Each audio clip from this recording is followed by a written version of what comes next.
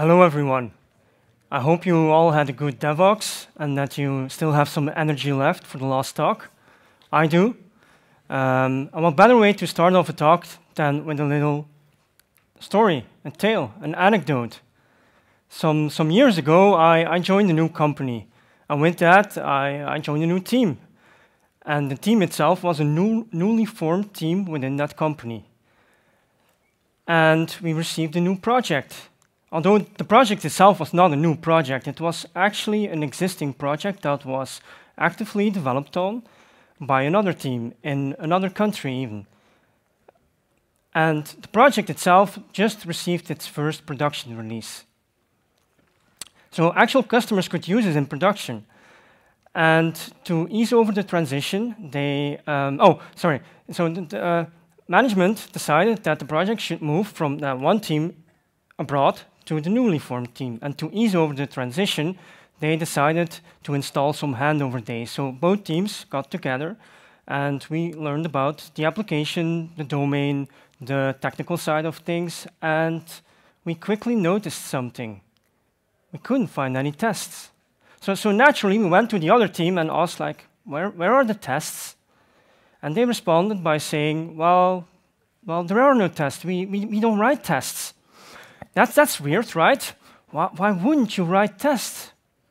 And they answered by saying, well, we don't write tests because we don't write bugs. And this is exactly what this talk is about. Why would you write tests? What do you test and how do you test that? And I can assure you that the answer to the first question, why do you write tests, is not simply because we all write bugs. In a way, this story is a bit sad, a bit arrogant, and marginally funny, but if I reflect upon myself and my own ideas and concepts around testing, I can't say that they've been that great either all the time. And to illustrate that, I would like to go back in time yet again, and this time to the beginning of time, to that moment I first started working as a developer. I don't know for you guys, but for me, it was quite daunting. You have to imagine this was a world without Spring Boot. If you had a Spring project, you were lucky, because else you had to fight off dragons like EGB and kill monsters like OSGI, struts. But in any case, I managed. But unlike that other team, I was introduced to a team back then that wrote tests. So from day one, I was exposed to testing. But to be honest, like, my focus was not really on writing tests. I was very much focused on writing production code. The young developer that I was already happy if the code just worked. And naturally, I wrote the test because I had to. But like I said, it was not my focus. So in that moment in time, I kind of assumed that I had to write tests simply to verify the correctness of the code. In the moment, at the moment you're writing your test, in that little window. But then time goes on and you grow as a developer, right? You go to conferences, read books, and you start to realize there's actually much more to testing than simply verifying correctness. For one, it helps you prevent regression. We all know what it is, right? Now, one project, we were constantly battling regression. Why? Because we were unable to refactor our code. You know how it goes, right? You receive a project, a completely new one, and every developer, every team has certain ideas on style or how to do things. So we wanted to apply our style to that project. We wanted to do things our way. We quickly halted that because, we were causing regression. We were unable to refactor freely in a safe way. Tests allow us to evolve our system at a steady pace, and that is so much more than simply verifying the correctness of code. Now, one system we received was unable to evolve, was hard to evolve, even to the point that management started to ask questions like, what is going on, guys? Now, one team never had any issues with them, and you guys, if you ship anything, you break things constantly. What management didn't realize, for one, is that, the project just went live, so the time that the other team had to develop it, well, the project was not really used. And another thing was, they didn't write tests. So yeah, naturally, when you don't write tests, your speed, your velocity will be high. But what will happen inevitably is it will plummet down. You will have to fight regression. You will be unable to evolve your system. What tests give you is the evolvability at a steady pace. It allows us to go forward indefinitely. Yes, that initial curve will be a bit steeper. When we received the project, it didn't come with any kind of documentation, and those few days of handover weren't merely enough to really grasp the system itself. And afterwards, the other team was also not really, was quite reluctant to answer our questions, so we were left in the dark a bit sometimes. And there were no tests. Because if there were tests, we could start reading them. Because tests actually define the boundaries of our system, right? They tell us what falls in and what falls out. And they're actually much more than those stale pieces of documentation we sometimes have to write on wikis, which start to drift from our code. They're living pieces of documentation, because if I have to write a feature, I write a test for that. If I alter that feature, and I don't alter that test, in theory, my build should fail. So we're forced to update our tests. They're executable pieces of documentation. Again, much more than simply verifying correctness. They guide our design. TDD, right? It's very much at the forefront of this, where you first write your test, then you write the simplest implementation possible, and then you refactor over it until the design is good enough for you, beautiful. We all know that code that is hard to test is often smelly. There's something wrong with the design, right? Code should be easy to test. Let tests guide you. And all these traits, these good traits of test together, allow us to continuously release with confidence, because that's what I want to be as a developer. I want to feel safe. I want to be able to ship my product on a Friday evening and go home. And then time goes on, and when I learned all these things, I thought that testing is great. But when I looked around, I found that the reality of tests was sometimes a bit different. I found tests to be brittle sometimes. Simply adding a dependency, changing a parameter, just reshaping the code, not really changing the behavior, but just the shape of the code would break tests, sometimes in remote places of the code base. Sometimes I found tests to be really, really complex for relatively simple production code. Hence, they were hard to maintain. They did not guide. TDD is a bit like teenage sex. Everyone's talking about it, but who's actually doing it? Sometimes I've found tests to be cryptic. I encountered tests and I had no clue by the test method name what was being actually tested, let alone if I read the body of the method. And sometimes even worse, the test method said one thing, okay, great, you read the body and it said something else. So either one of the two is lying or we need two tests. And sometimes they were horrendously slow. I worked once in a team and they found it completely normal that the test time was 1 hour for a rather small application. And the worst of all, like that one team, skipping testing. So surely the benefits of writing tests, running and maintaining them, should outweigh the cost.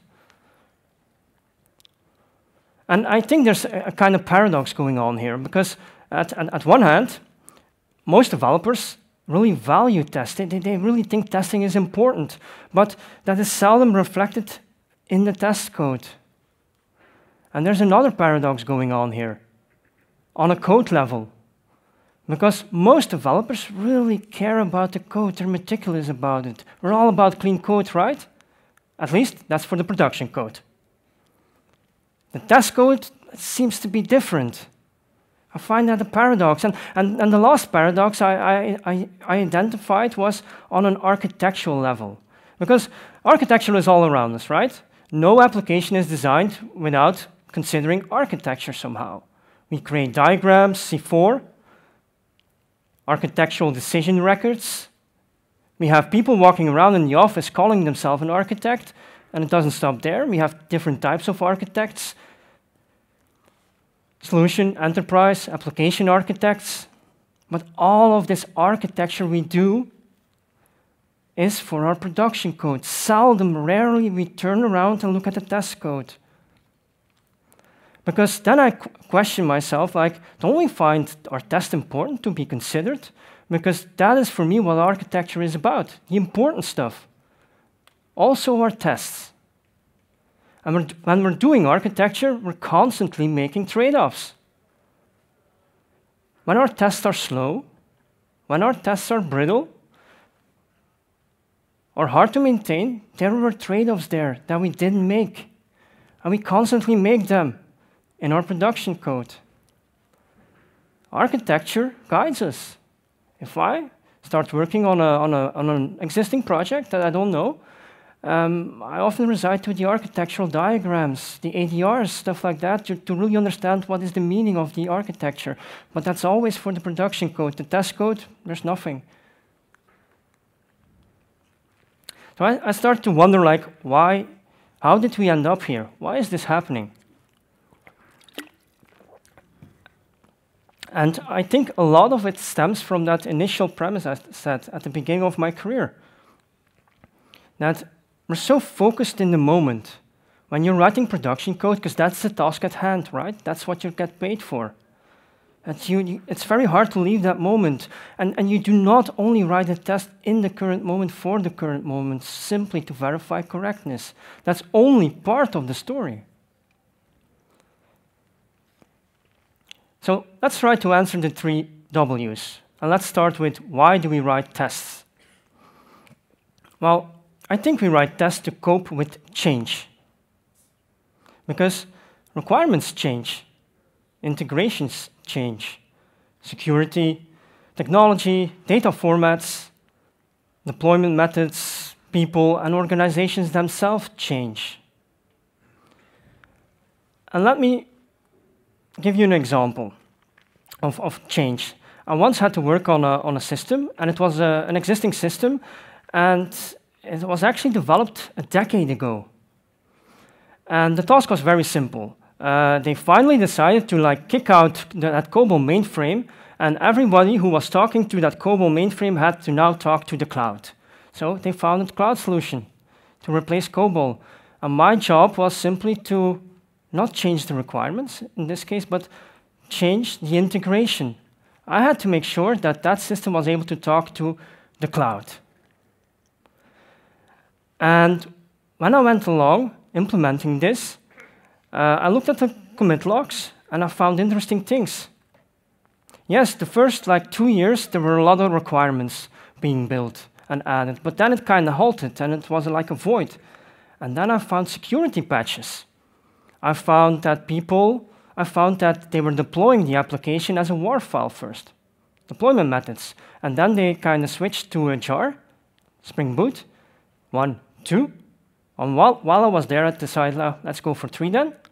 And I also found that, hey, in the beginning, they were deploying it as a WAR in an application server. And in this point in time, they were deploying it in the cloud, Kubernetes. I also found that throughout that decade, dozens of people have committed and worked on that. Even people, I asked my colleague, who's Mark? He said, I've never met Mark here. So things constantly change, and that is why we test. And that's the key characteristic of software, change. And tests allow us to change things. Tests are change enablers. Other things in software are obviously also important. But if you're unable to change a thing, you will never make it faster, more secure, resilient, whatever you want it to be. And tests give us that ability. And that is so much more than simply verifying correctness. So the reason for writing tests is change, adaptability, to evolve. What do we actually test? What is the system under test? And let's go back again in time to that younger version of myself and ask this question. I think I would have answered something in the lines of, well, you asked me to write production code. That's the job at hand, right? So I write code, and I write test code to test the code. So I'm kind of testing the code. That's what I'm testing, obviously. And that's true. You can't say it's not right. You are testing the code. But you are testing that implicitly. What you want to test explicitly is something else. So let's answer the following question first. What do we actually write code for? And I'm a bit of a geek. I really don't need any reasons to write code. I just love solving puzzles. I don't need business value, but surely that's not the case, right? Why we all write code? We write code because there's someone who has a pack of money, let's be honest. And that someone wants a system to behave in a certain way. He has a requirement for a system to behave. That's why we write code. We don't write code for code. When I was young, in the beginning of my career, I often had this false assumption. That was my trigger for writing tests. And this comes from a really good talk by Ian Cooper. But the trigger for writing a test is not a new class, not a new public method. That was something I was constantly doing. I was writing a new public method, and I thought, like, let's write a class for that. Very much driven by this idea of code coverage. I thought I was doing good, and I was doing good, but I think we can do better. So what is the trigger then? Well, the trigger is behavior. And to a lesser extent the code, as we'll see later. But the main trigger for most people, for most business application-oriented application is the behavior, not the code. And you should test your behavioral contract, whatever that means technically. And the last sentence is quite important. Because when I'm in the office and talking about this behavioral stuff, sometimes colleagues come to me and they tell me, you probably only want us to write integration tests and then we'll just capture the behavior. No, I didn't imply that. When I'm saying test the behavior, I don't imply any type of test. That's a different thing. You should not confuse that. And when we're talking about the different types of tests, integration test or unit test, it's interesting to take a look at the ancient pyramid. And I question, is this still relevant? And what are the alternatives? We all know this pyramid, right? Like at the bottom, we write lots and lots of fast and cheap unit tests, and above that, layer above, we write fewer integration tests, which are a bit more slow and expensive, and as less as possible, slow and expensive end-to-end tests. But I don't think this is really relevant, because if I would have asked 10 people in this room, give me a definition of a unit test, I'd probably receive 8 different ones.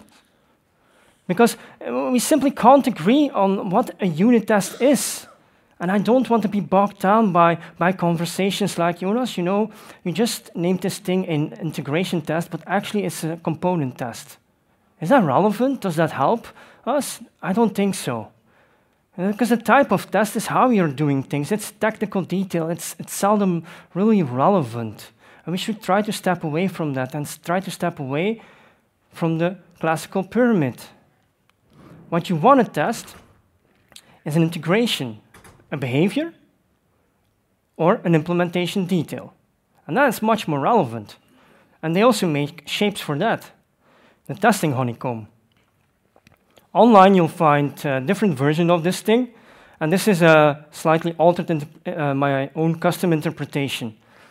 So let's start. For one, you can see there are 4 layers. At the bottom, we find the static triangle. Well, what is static? Static is your static code analyzers, like Sonar in the Java world. Then you have fewer, at the bottom, implementation detail tests. And we'll delve into that later. And then you want to have lots of behavior tests, feature tests, use case tests. And that does not imply any type of test. Also, implementation detail test. That does not imply unit test, integration test. It can be anything. You can have a unit test that is an implementation detail test, but you can also test an implementation detail to an integration test. And the same goes for your behavior. We should focus on that. And at the top, we have integrated test. Don't get confused by integration test, an integrated test. And what is an integrated test? An integrated test is simply a test that runs against a real environment. Dev can even be production. Let me give you an example of an integrated test. In the current project I'm working on, we have something called the sanity tester. We call it, nicknamed the Nun. And what this thing does actually is when we deploy something, it fires off certain requests to our API and kind of smoke tests things. And you might wonder, why would you do that? Well, because today's world is a bit different than 10 years ago, right? In the past, we would write like this big monolithic applications, and next to it, we have like this Oracle database. That's not true anymore. Today's world is microservice, right? And that's not only it. Next to that, in this microservice landscape, we also have lots of tools floating around. I don't have this SQL database anymore. Well, I do, but I also have other tools, like we use Elastic for search, because that's a really good tool for that. And for example, in the current project, we're heavily reliant on Kafka. And on Kafka, we use Avro, so we use the schema registry. And what often happens is that, or sometimes, not often, but sometimes it happens, and that we forget to actually apply the Elasticsearch index when we deploy, because that is actually living in a separate repository. It's living in one of our Terraform repositories, away from the code. And my code can be green. Like I can have 100% code coverage. But still, if I deploy, things might break, because that Terraform module has a mistake in there, or some other service is depending on something I didn't apply it correctly. Well, a sanity test, an integrated test in your environment might catch these things very early, without you having to click and suddenly see like, oh, this doesn't work anymore. On the subject of implementation detail tests, I would like to look at this requirement. An email notification should be sent to the receiver once an invoice has been paid. It's a fairly simple requirement, right? And that is defined by the email service Java interface. And it's implemented by the SES email service. SES, if you don't know, stands for Simple Email Service. It's an AWS component you can use to send emails. So in full, this thing reads actually the Simple Email Service. Okay, we're done. We've implemented this. The requirement is working. It's deployed. It's being used in production.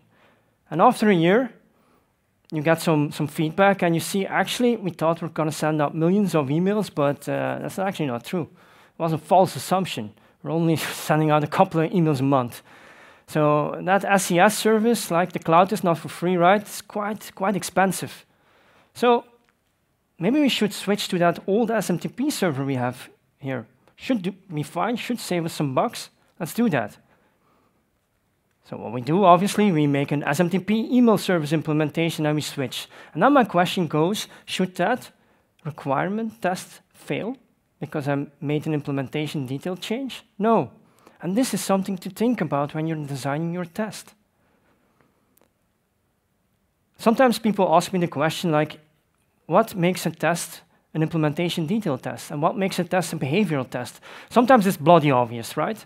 But sometimes there's a very thin line, and the world is not black and white. It's not that simple. Another example or analogy is a little pet project of mine.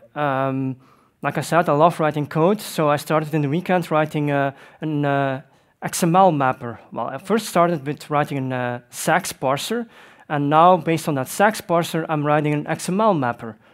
The project now is called XJX, but the interface, not the Java interface, obviously, but the application interface looks like this. It's very simple, right? It looks a bit like our Jackson object mapper, where we give it a XML document, and you say, I want it to be mapped on this class, and I'll give you the class. And I started implementing this thing and writing tests for that, focused on the behavior. And after a while, I realized, like, this ain't gonna cut it. I was at like 80% of something of the full implementation. I thought like, I learned a lot. I would never do it like that, and actually I'm a bit stuck. I don't like this design. So what do you do? Agile way, right? You take a step back, and you learn from your mistakes. So let's just imagine that this application interface is represented by this rectangle. And the behavior is clear, right? You have some kind of input. Depending on the input, you have some kind of output.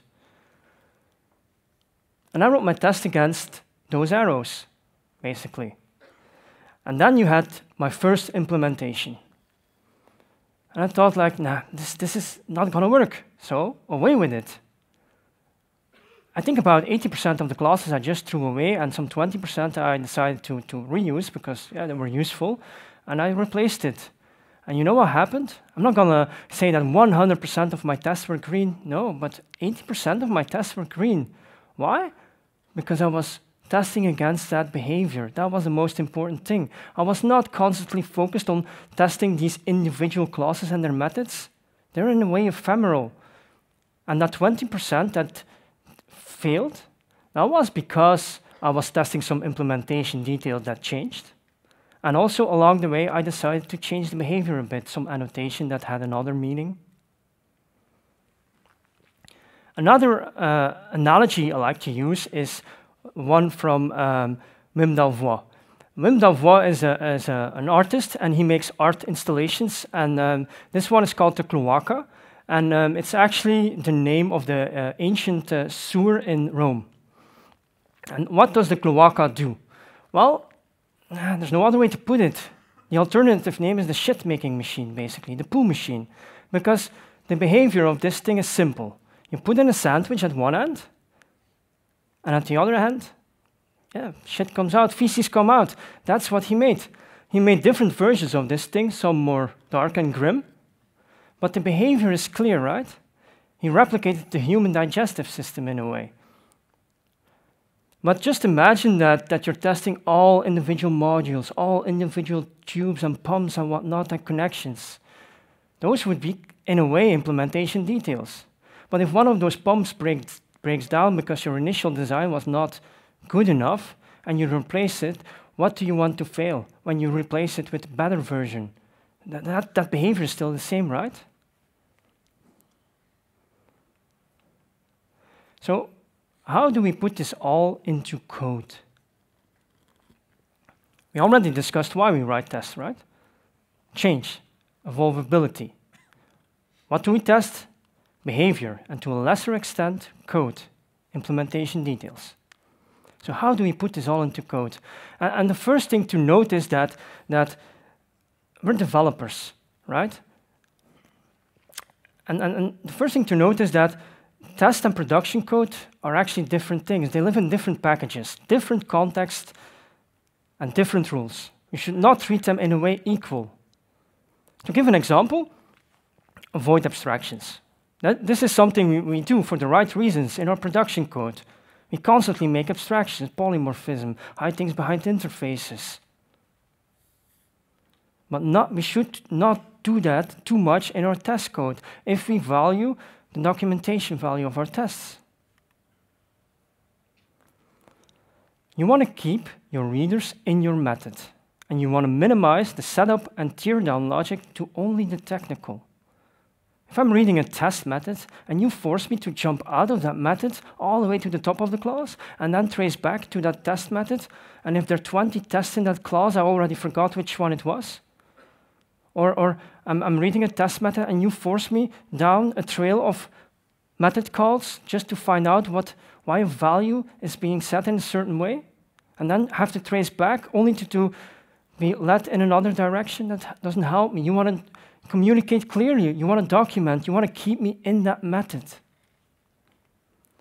The cyclomatic complexity of a test should be 1. That basically means avoid ifs. I'm pretty sure you can go without ifs. If you need an if, you probably need 2 tests. And avoid loops.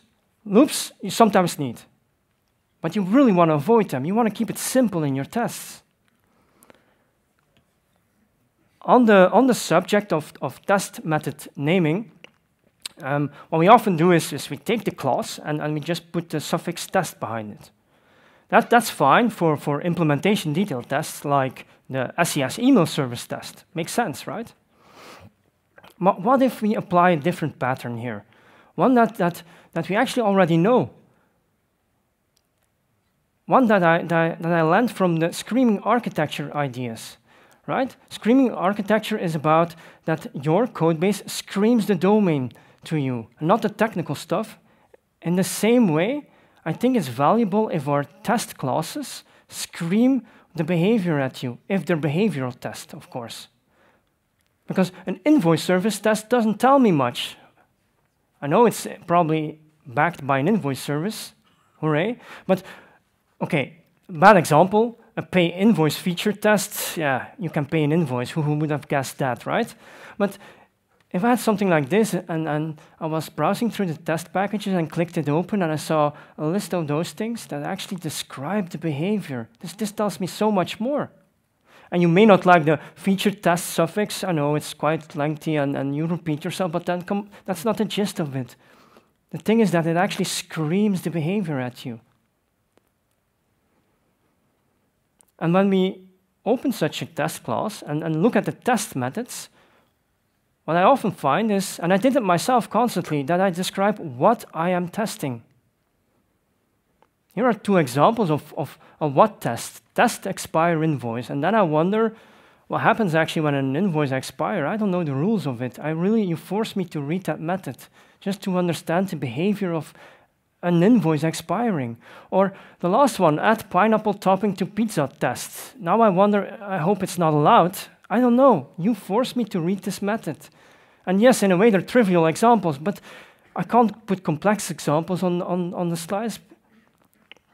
But what you want to do is not what you're testing. You want to describe why the test is there. Because the why captures the behavior. So if I would have rewritten those two tests, I would have written something like an unexpired invoice should expire automatically after 30 days after publication date. And notice something. There are underscores there. I would never do that in production code. That's not the Java way, but I'm a bit dyslexic, so it helps me if I split things up into logical blocks, and an underscore really helps, because this is a rather short test method even. Sometimes they're even longer, if I really want to describe it. Or the last one. Pineapple is an illegal topping, luckily, and should prevent the cook from adding it. I know the behavior. I know what's going on. I don't even need to read the contents of the method. You want to avoid giving examples in your test method names. And here is an example of a test or a set of tests that give examples. Should consider ABC as a weak password. Okay. The second one is slightly better because I already know why it's weak. Should consider ABC as a too short password. But then I question, like, okay, is ABCD then not too short? Like, I don't know the rules at play here. And this is something we constantly do. And I'm doing it myself too, because you're so focused on implementing it, you just quickly write the name down. And we never step back to the test method name. But sometimes if I look at the test method names I wrote a month ago, without really being attentive to it, I'm finding myself writing stuff like that. What you want to do is avoid giving examples. So let's rewrite those two test method names. You want to, again, focus on the behavior. Should consider passwords too short. When having a length, again, underscores, I want to make it clear, of 8 or less. And the way I would have written it is the last one. Just simply, minimum length of a password is 8. That's it. That's clear. And if you want to document your code, if you want your test code to have any kind of documentation value, you really should focus on communicating clearly. Remember what I said in the beginning of this section? Avoid abstractions. Well, we should also embrace magic numbers. I would never embrace magic numbers and strings in my production code. You put that in constants, right? High above the class. Well, in test codes, different context, different rules. Let's look at the following test. So we have a VAT calculator, and we get some VAT amount out of there, or calculate it. But the important thing is the yellow constants. I do all this based on a gross price and a VAT percentage, and I expect some amount out of there. And then I run the test, and suddenly I see something like expected 21, but was 22. And I have no idea where these values are coming from. If I open the test, you again force me away out of the test. In tests, you want to embrace magic numbers. You want to avoid all kind of, even the simplest layers of abstraction, and just put the numbers there. Because it's so obvious to immediately spot what this test is about and doing. Of course, if the tax amount of 121 with 21% of tax is 21. For the last section of this talk, I would like us to look together at the following test. It's again around invoices. And first, if we want to test an invoice, we need an invoice, right? So, and to need an invoice, you need to have a billing address, apparently, and a shipping address, and you need to have some kind of items in there, and a customer. And then we finally have this invoice. And then we get the VAT amount out of there, and then we just say it needs to meet 42. Well, that's fairly simple, right? Because if you look again at the yellow numbers, yeah, 21 plus 21 is 42, right? It's simple. But this is a pattern that we're constantly doing. Is having big chunks in our given part. Because if we want to prove this test, the first thing to note is that a good test exists out of 3 parts. Given, when, then. Arrange, act, assert. That's the first thing I think about when writing a test. What is my given, what is my when, what is my then? And when I have identified them, I make 3 blocks in my code. I don't want like this big wall of text. Obviously the given part and the assert part at the top and at the bottom, but sometimes I need to scan what is actually being tested. I need to find that one method. But just visually dividing it and adding little comments, that's what I like to do, makes it clear. Well, we can even improve on that, I think. Because that first part is quite lengthy, and actually all we care about for this test is the invoice items. And this is something I do a lot. Like, let's just imagine this is the first invoice test I wrote, and this is the first one. And I'm done, and I need to write my second one. What do? Copy and paste. Right? And then I just alter some other values in there, and I keep on repeating and doing that, and my colleague will do the same. And when I open that invoice service test class, what do I find? Lots and lots of text. And it's all clutter. What you want to do is apply something like the object model pattern. I wrote a small blog post about that if you want to dive deeper into it. But what the object model allows you to do, and it's a pattern from Martin Fowler, so it's definitely great, it allows us to emphasize on what matters and hide all the irrelevant stuff. And that previous chunk, that given chunk, now looks like this. You may not, some colleagues say, I don't like mother as a suffix. I don't know. I like my mother, so I use it. So you start with that object that you want to build, and me use mother a lot, so because the pattern is called the same way, so why not? And then you give it a static factory method. And that does not simply return an invoice. It's not something that some people call a generator. No, it returns a builder. And it doesn't stop there. It returns a pre-filled builder that allows you to override what is relevant. That's very important. I'm just saying invoice mother gave me a valid invoice, and I want to just change the invoice items because that's relevant for my test. The shipping address, all the other stuff that is like mandatory for your object is already default, has default stuff. You don't need to worry about it. And then you can happily copy paste that and remove whatever you need or don't need. When I'm applying this pattern in codebases, what I often see colleagues do is the following. And then I realized they didn't understand it really. They keep on adding these static factory methods. They call them then sometimes in the POS team, they call them generators. No, you want to limit it. You only need a couple of static factory methods, and then you just override what you need. So for example, the second one, valid invoice with US shipping address. If you want that, no, you just start with a valid invoice, and you override the shipping address. And there's a neat little trick you can do with the Java util consumer, but that's in my blog. But this makes it clear. So you really avoid static factory methods. So that previous test, that chunking test, now looks like this. Change is inevitable, and that is why we test. We want to adapt. We want to evolve our software. And lots of things change, not only requirements.